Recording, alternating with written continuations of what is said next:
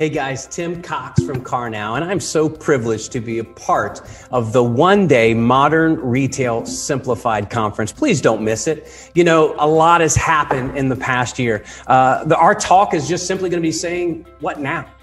What now? What do we do now?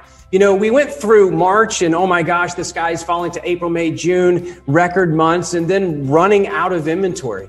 You know, some OEMs started the year off with less than 9% of their dealer body with some type of DR tool on their website and ended the year with over 90%. And the OEMs that aren't and did not have big pushes and big buy-in are really moving forward to have the majority of their dealer body embrace some type of digital retailing tool. What have we learned? And that's what we're going to be talking about. What works, what doesn't, what's hype, quite frankly, and what's not.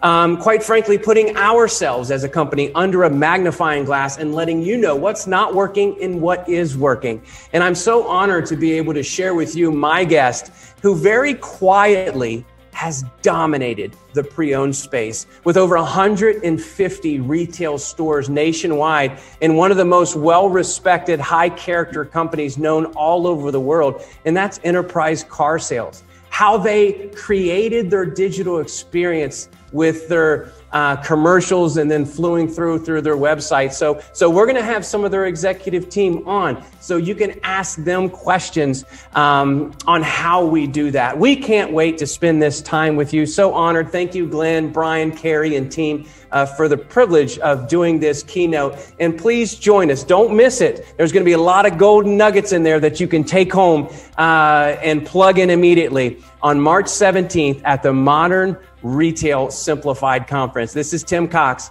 I'll see you then.